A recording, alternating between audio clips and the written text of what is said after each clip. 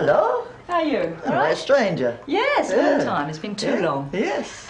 Ah, can I have a lager, please? Yes, indeed, yes. What are you going to have? I'll have a lemonade, please. Not drinking? No. No? No. You never do you? No, none of my vices. Anna, you've created a marvellous atmosphere down here at the Jolly Butchers. Yeah? When did it all start?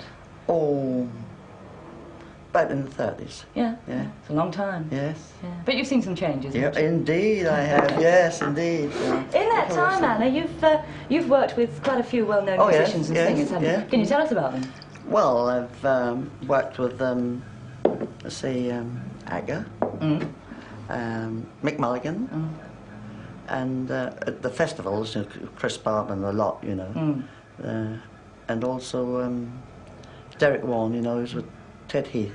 Yes, pianist now, he was your pianist. He was my he? pianist, and Colin Bates, which was Terry Lightfoot's pianist, and he's now Kenny Ball's pianist. Matter of fact, he was here about a fortnight ago. Was he? And he honoured us with some music. Yes. Lovely. Yes. Did you sang with him, obviously? Oh, indeed, because he got kind of modern style, you know. What do you think of the English jazz scene in general, Anna? Well, frankly, as musicians, they are good. I'm not disputing that, but they're too perfect. No feel, and you know they play correct. They don't miss a note, you know, and they're dead from the neck up, you know. Don't you think this is the thing? I mean, no, I don't think jazz is played as you really feel, you know, right from the heart, you know, right from truly speaking, right from your guts. Which is what you give out here. I know, I've seen. And I think the only people who do that are the Americans. I love the American jazz. I love it because it's casual. They don't care, you know, if they miss a note, it's a genius note. Of course. Is he? But still, I don't know a note about music, so really probably I'm wrong. But still. You were never taught to sing, were you? No. It's just I don't say I sing.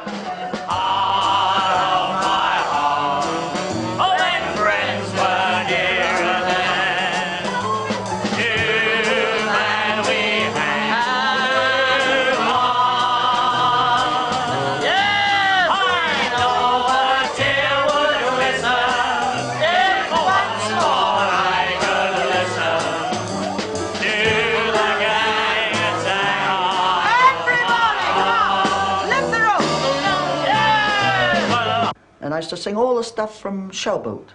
I love that kind of music, you know. And then when I came in the pub, I shall never forget the first time when the Americans were here, I was singing, I shall never forget the song, Dinah. Yes. And there was a lieutenant in the bar, and he said to my barmaid, "Who's the man seen in the smoke room?" She said, "It's not a man." She said, "It's a woman." So he said, "No." She said, "Go and look." And he came and looked, you know. Oh, he said, "This is the place for us, the English Sophie Tucker." And they named me the English Sophie Tucker. In fact, Sophie Tucker was your idol, wasn't she? Oh, I loved her, yes. I think she was wonderful, yes. Did you set out to model her? No one could ever do that. No, you can't do that. You can do our material, but there's only one Sophie Tucker. You know, you can't do that. I don't like people who try to think there's someone. You can sing their songs, but she's the tops. She was great. Oh, wonderful. They don't make them like that no more. Did you ever think of taking it up professionally yourself, Anna? No. Why not?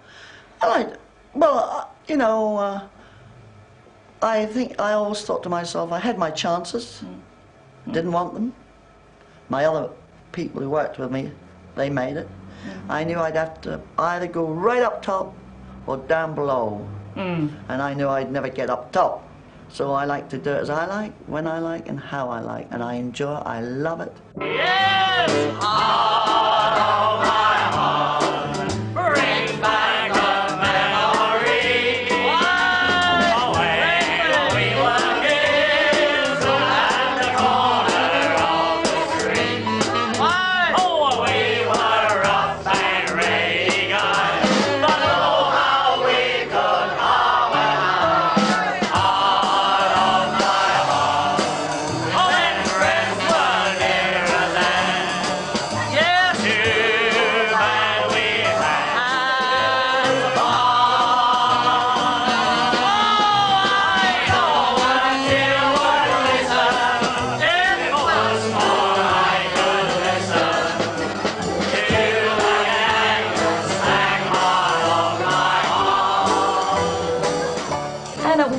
title Black Anna come from? Well, it's a funny thing you should ask me that, you know. The Red Arrows.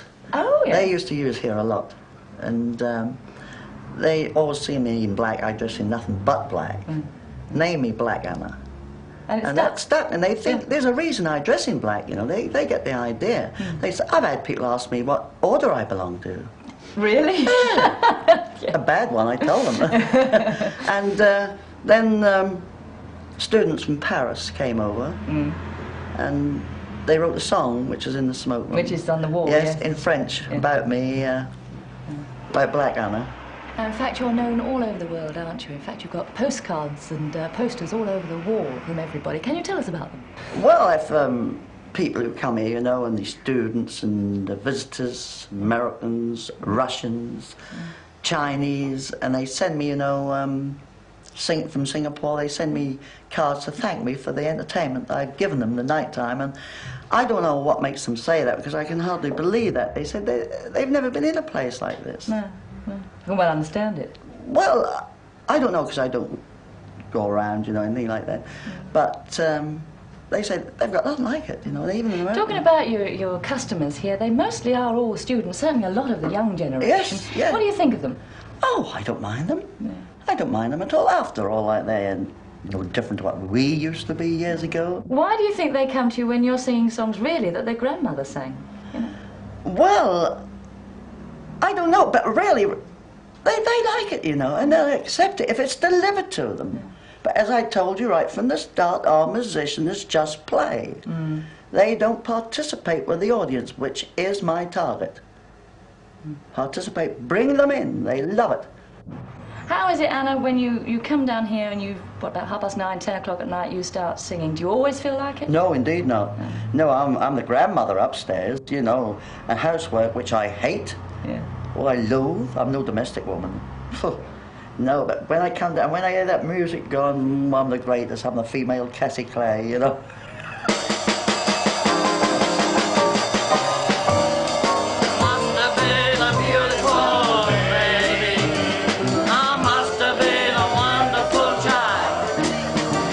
When I was only starting to go to